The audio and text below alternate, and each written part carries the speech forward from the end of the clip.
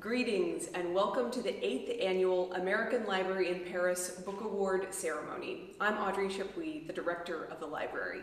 Tonight, we will finally be announcing the winning title and hearing from its author. But before the long-awaited announcement, you'll be discovering more about the 6 shortlisted titles, all of them must-reads, and hearing more about those who make the Book Award possible. The American Library in Paris is a 100-year-old institution in the literal and figurative heart of Paris, both a lending library and a cultural institution charged with the mission of fostering cross-cultural exchange and understanding and celebrating writers. And like the Book Award itself, the library is the fruit of the time, energy, dedication, and resources of many, and we are here in part to thank them and honor their service. Every year, the prize is conferred here at the George Marshall Center at the beautiful Hôtel Talleyrand on the Place de la Concorde in Paris. It's where the Marshall Plan was administered after the Second World War, and we think it's a fitting place to honor distinguished books written in English that investigate, explore, and interpret France. We would like to thank the U.S. Embassy and the Public Affairs Office for always welcoming us here. We'd also like to deeply thank the Florence Gould Foundation for making the Book Award possible, for this year's Book Award patrons, and also to the stalwart supporters of the library for continuing to further the mission of the library, especially during challenging times. To begin the proceedings, we'll be speaking to the head of our Writers' Council, someone whom many refer to as the doyenne of American letters in Paris, author Diane Johnson, who has been a champion of the Book Award since its inception. Her prodigious body of work explores the lives of those who live abroad and the comedy and insight generated from those cultural contrasts. One of her now classics, Le Divorce, was adapted into a James Ivory film. Welcome, Diane. It's always an honor to talk to you about your work. France has played such a central role in your work. How have your ideas about France, the country, the culture, evolved over time? They've evolved considerably, considering that I never was very interested in France. After the Three Musketeers and the Count of Monte Cristo, when I was 12, I never gave France another thought. And then fate brought me to France, and I must say, it's a country that I admire tremendously. It's an amazing place. So it was a big surprise to be a trailing wife finding myself in Paris. And so, but it became this central And then it became, I thought, well, what will I do while I'm here? I'll write a novel about what I see around me. And that became Le Divorce. And then I just went on from there with some of the same characters even. And by then was understanding much more of the culture too. So it became my subject, I guess. Faute de mieux. And well, I think that's true. In Paris, there's such a concentration of writers and readers. We have a ready-made patronage. yes, well, that's true generally of the community, American community in France. Don't you find? Yes. It's pre-selected to be people you'll like because they, like you, are here. It's a kind of selection process or something. Yeah. And so beyond the American Library, have libraries always been a part of your life as a writer? Yes, absolutely. As a child, my mother would take me to the Carnegie Library in our little town. I grew up in Moline, Illinois, a town of about 35,000 people. But we had an enormous Carnegie Library, the kind that Carnegie built all around the country. And my mother would drop me there. I don't know what she did while I was at the library, where I would be for maybe 4 hours. And I had the run of the stacks, of course, and it was heaven. I looked forward to that Saturday. And ever since then, I think of libraries in that welcoming, important way. In college, a library was always a haven, quiet and you could work. So all writers need libraries, and I think they all seek them out. But of course, the American Library is unique with its collection. Yes, and then there's nothing like that for books in English, which we need desperately. Yes. Well, thank you so much for your time, and thank you so much for supporting the library and really everything that you do for the library. Thank you, Audrey. It's been a pleasure. Thanks.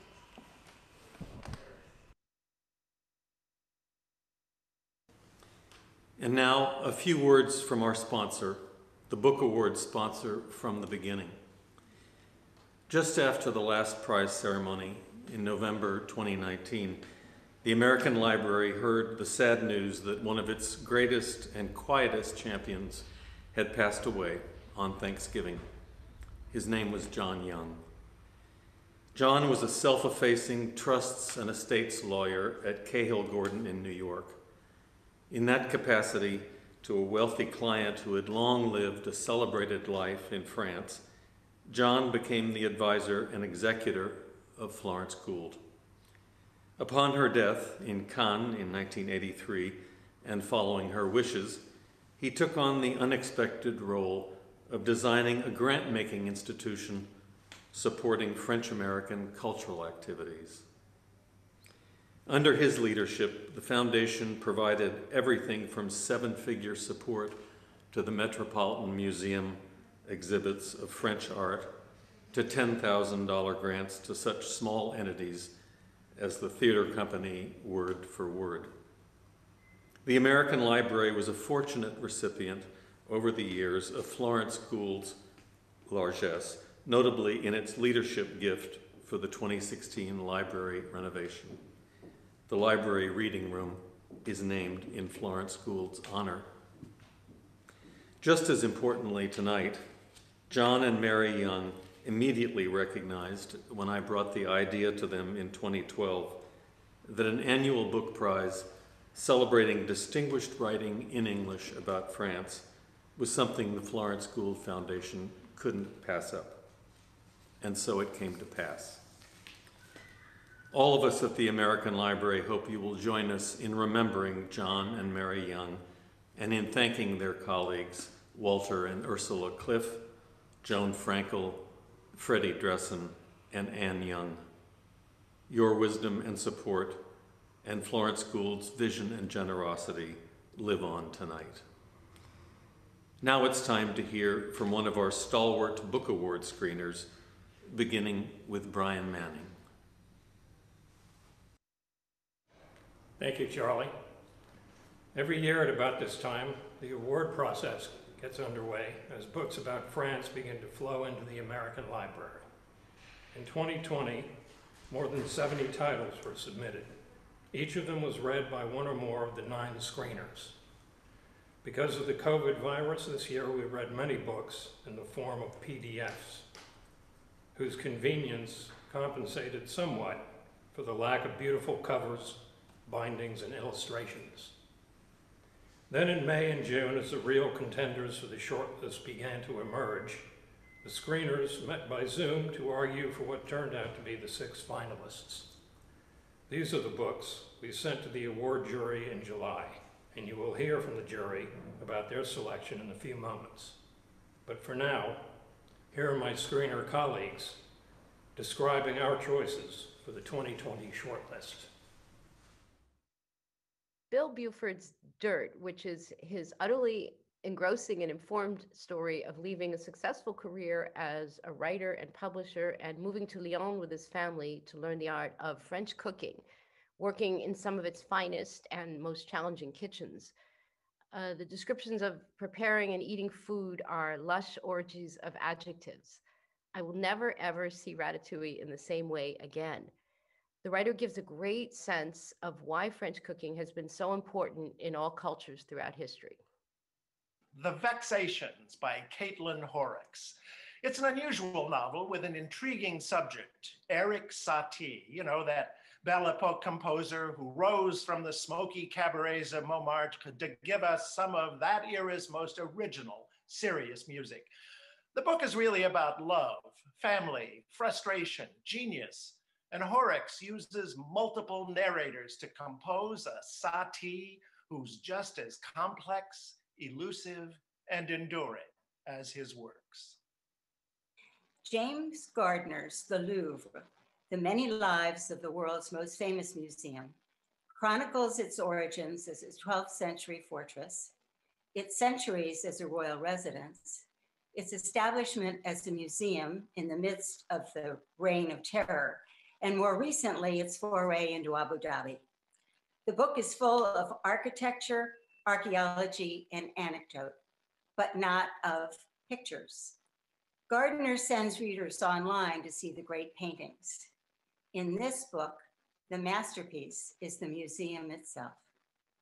Rachel Mesh, professor of French and English at Yeshiva University and a specialist in 19th century French literature, has given her latest book a title that is possibly misleading, but is ultimately defining. Before Trans, Three Gender Stories from 19th century France is the extremely engaging portrait of Jane de la Foy, Rachilde, and Marc Montifaux, three bright, complex women who in different ways questioned their gender identity and challenged accepted norms for their places and roles in society. While scholarly and informed, this is not a work of trans theory. Instead, with an understanding of contemporary terminology and categories, Mesh provides a framework that allows her late 19th century subjects to be their full, fascinating selves. Written through the lens of a social scientist, Maggie Paxson's book, The Plateau, blends personal memoir with her exploration of a small plateau in the south of France that has a long history of kindness to strangers, giving refuge to hundreds of Jewish children during World War II, and today caring for asylum seekers. Above all, this engaging and timely narrative compels us to grapple with the central question: what makes people and communities do good when things are bad? I am reviewing The Betrayal of the Duchess by Maurice Samuels. It's the 1830s, and the Duchess du Berry is betrayed by a confidant, Simone Deutz. He's the son of Paris's chief rabbi who had converted to Catholicism. Charming and morally fluid, Deutz is seduced by the bounty offered on the Duchess, who's plotting on a massive scale to secure her son's place on the Bourbon throne. He leads anti-monarchists to her hiding place and reaps his reward. But in the process, the Duchess has turned into a martyr.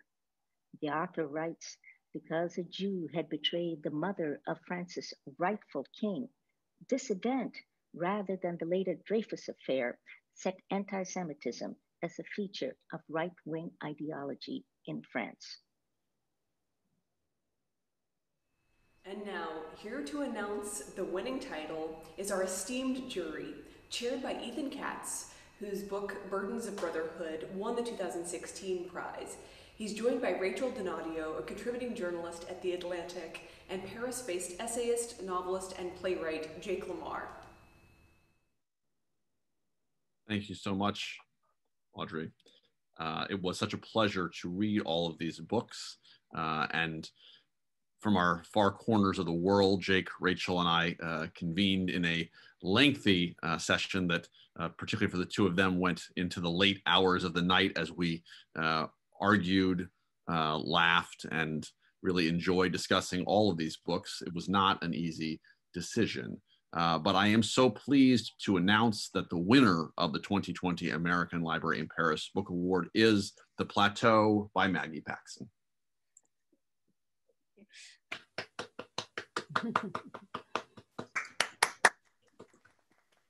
And I'm so excited that this book is going into the world, especially at this moment when it's so timely, as we'll hear more about shortly. I'm going to turn over to one of my fellow jurors, Rachel Donadio.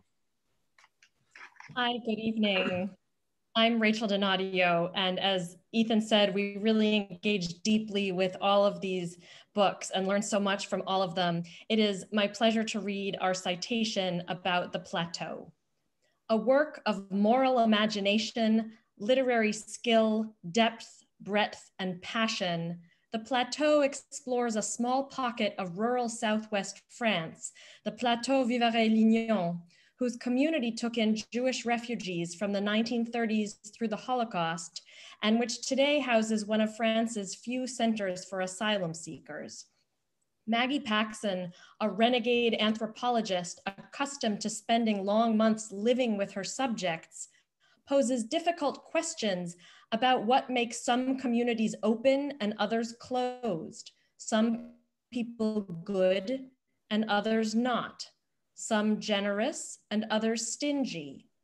Wearing her copious research lightly, she places the history of heroic individuals in the broader context of French and European 20th century history. For the moral urgency of the questions it poses, for its ambitious efforts to connect France's past to its present, for its big heart, poetic writing, and genre-defying structure, we applaud the Plateau and are pleased to name it the winner of the 2020 American Library in Paris Book Award. Congratulations. Congrats, Maggie Paxson. I'm Jake Lamar. It's my pleasure to introduce our winner this evening. Maggie Paxson is a writer, anthropologist, and performer living in Washington, D.C. She is the author of The Plateau and Solovyovo, The Story of Memory in a Russian Village, in addition to essays in Time, Washington Post Magazine, and other venues. Paxson holds a PhD in anthropology from l'Université de Montréal. She performs as a singer with the Imperial Palms Orchestra, featuring music of the 1920s through the 1940s. She has recently launched a series of participatory events that she calls Bomb Shelter Cafes, inspired by the music and collective art of embattled communities during the Second World War. And I can tell you all, if you go to YouTube and type in Maggie Paxson and Pandemonium U as in university, you can hear an interview with Maggie that was done by Paris's own Pamela Druckerman. It's a wonderful interview, and in the course of the interview, Maggie sings. You can hear her exquisite singing voice. So with no further ado, welcome Maggie Paxson.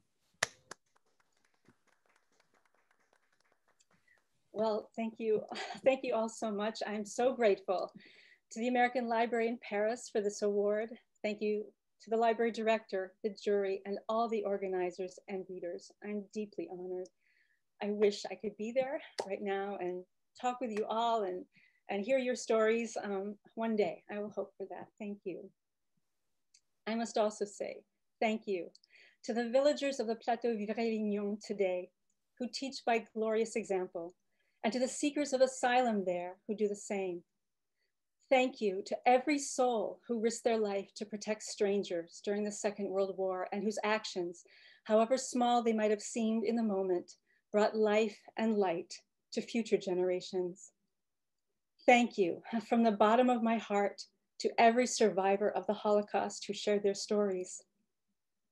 I'm also so grateful to the historians, filmmakers, family members, and archivists who gathered, wrote, illustrated, and narrated this precious history before I ever found it. And I am also so grateful to my dear friends, family, and loved ones who, enduring long stretches where I was troubled and lost inside this journey, held me up. Finally, and with a full heart, I thank my agent, Rob McQuilkin, my editor at Riverhead Books, Becky Salatan, and ever and always for it all, my husband, my Beshert, Charles King. For years, I got to live inside a beautiful story about a terrible time. It was a story about a group of people who knew how to be good when it was hard to be good. They knew how to be good when there was great scarcity, when bombs were raining down over their country, when police would come to their doors, guns raised. They knew how to be good when every regular instinct would have had them pulling in, hunkering down, and protecting themselves, closing their eyes and ears to the suffering of others. But instead of following those regular instincts, and in a gloriously illogical way, these people opened their doors. They shared their meager resources, created homes for refugee children, procured false documents, risked their very lives, and sometimes lost their very lives to protect people who, minutes before, might have been known to them. What to make of this story? What to make of these people, the villagers of the Plateau Vivarais-Lignon, who, as it happened, did this very beautiful thing during the Second World War, but that wasn't the start or end of it. It turned out that they'd been sheltering strangers for different reasons, on and off, for centuries, and they are doing it again right now. What to make of them? For me, an anthropologist by training, the actions of these people looked like a dazzling example of a thing that the world needs very much right now, a template for how to be better, more peaceful, more harmonious, more interconnected, an example that we could hold up and study, looking for patterns, looking for insights, trying to understand what they know that we don't know. So I went to the plateau and I learned that yes, this community has particular qualities that have long supported their way of treating strangers, based perhaps above all on a profound understanding of the essential oneness of humanity. They possess technologies of peace, and they live that understanding every day. In doing so, they then attract almost magnetically other people who would wish to do the same. I learned about the ferocity of their gentleness, the power of their meekness. I learned their skill in a kind of holy alchemy, how they are able to see inside the face of a stranger, a friend. It was an embarrassment of riches, what I learned. But my journey to the plateau took another unexpected turn that I thought I might mention here today. As we all share the isolation, the fear, the anxiety of another moment in time, when we are in our singular humanity, holed up in our homes, trying to stay safe, when in places like my own city of Washington, D.C., the flames of dissension have been lit and we don't know what will happen next. And we wonder if the time to be good, when it's hard to be good, is right now. The unexpected turn came in the form of a young man whom I am distantly related to and whose story I knew only the vaguest outlines of before I began learning about the plateau. This young man grew up in a family of prominent educators who had high hopes for him. During the tumultuous years of the 1930s, he traveled widely, came to know and love people from different countries, religions, philosophical and political backgrounds. He argued. He fell in and out of love. He was generous, restless, huge-hearted, full of, as one of his brothers said, contestation and dreams. Living in Beirut in the mid-1930s, he wrote to his religious parents that he now understood that there was not just one civilization, but many. He wrote that he could now see what was good and beautiful about Christianity, but also what was ugly and false. He sought and sought, but he couldn't find his place. As the war came to France, this young man wrestled with what to do, how to be. He wrestled hard. Should he get his PhD? Should he take a job in Barcelona? Should he become a school director for children of the elite, as his parents would wish him to? Then, in August of 1942, he received a letter from his cousin, a pastor named André Trocmé, who had been a galvanizing force in the Plateau Vivarais-Lignon. André wrote that the community was desperately in need and could use his help with the rescue effort underway. There was a home for refugee children from all over the world who were without their parents, terrified, who needed all the consoling in the world, all the tender and wise guidance in the world. That home for children, called Les Grillons, the Crickets, needed a director. Could he come and help? After considering his options, this young man, named Daniel Trocmé, decided to go to the plateau and pitch in. He wrote to his parents that the die was cast, that he would go to the plateau because he wanted to be part of the reconstruction of the world, and because, in the end, he didn't want to be ashamed of himself.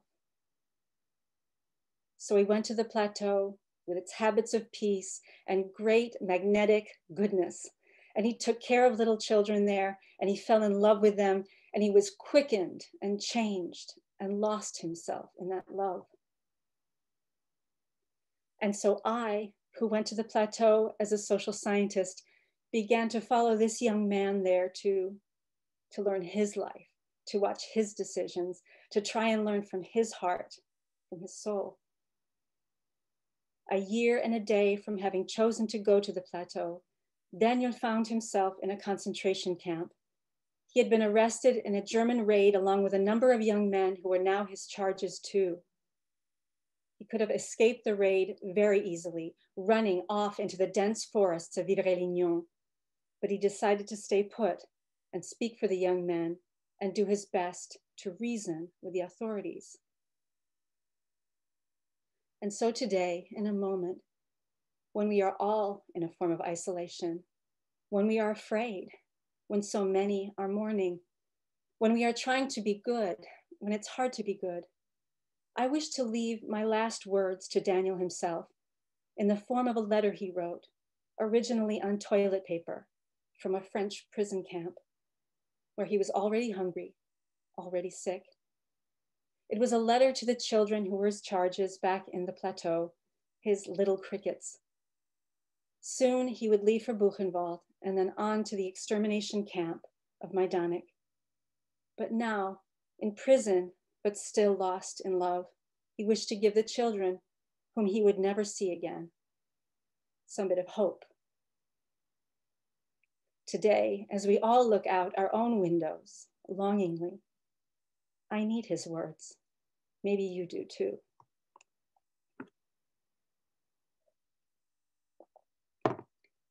Compiègne, September 12, 1943. Dear little and big crickets, it is on a hot Sunday afternoon that I write you on this deluxe paper. When I was leaving you on that morning of June 29, I told you I would have real adventures to relate when I got back. And that has been true, even if the adventures haven't exactly been wonderful. Still, I believe that this separation brings us closer in reality, because now I will know a little better the adventures that so many of your parents have lived through. We will have plenty of memories in common. You know well that you are never far from my thoughts, and one of the greatest joys I promise myself is seeing you again. It will be magnificent. In this letter, I want to tell you two things.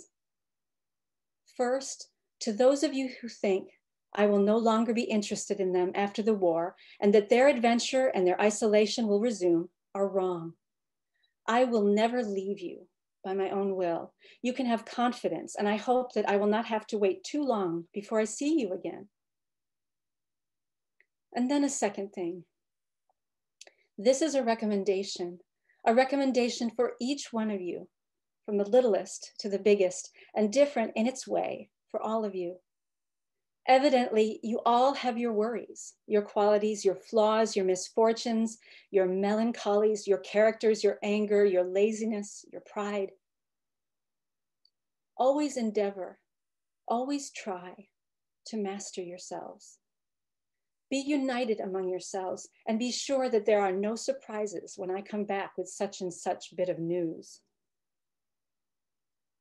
You know as well as I have for a long time that our family is fragile. There are always difficulties to conquer. Our big family is so young, it is necessary for each one of us to take care of it like a little tree, like one of those little fir saplings you find on the road to Les Crillons. And each one of us must take care each day, many times, not to break it. Have courage, have determination, have generosity. Be wise and good, my dear crickets, and think of the adults who have endured so much for you and who love you. Nothing creates more evil than an ill-placed word directed at someone we love. So be kind to them, to those who love you, and be grateful. Very affectionately, Daniel Trocmé. In Daniel's name, I am honored to accept the prize for the American Library in Paris Book Award. Thank you. Thank you so much, Maggie Paxson, for that beautiful talk. Your reading just brought back the whole experience of reading your extraordinary book for me. It's really a magnificent piece of work, and I advise everyone to go out and get their hands on it as soon as possible. Congratulations again. We wish you all a good night on behalf of the jury. Bonne soirée. Thank you, Maggie, and from all of us at the American Library in Paris, congratulations. Thank you all for being with us here tonight and for supporting the library. I hope to see you all again soon in the library stacks or at one of our upcoming virtual programs. May 2021 bring you much joy, hope, and many great books. Farewell until the next time. Merci bien, au plaisir de vous parler à nouveau très bientôt.